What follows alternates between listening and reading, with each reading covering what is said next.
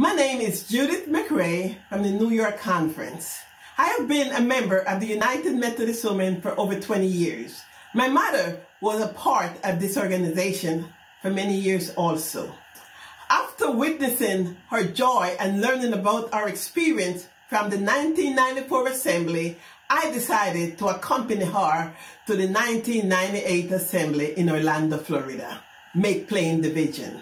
My experience at that assembly was amazing and led me to become an active member in this great mission organization. My two daughters also joined and are currently active in the organization. I gave to the Legacy Fund knowing that it will enable women, children, and youth to have access to resources. United Methodist Women provides a sense of beloved community, guidance, support, and love for generations to come. Donate to the Legacy Fund. It will transform lives and ignite changes around the world. Thank you.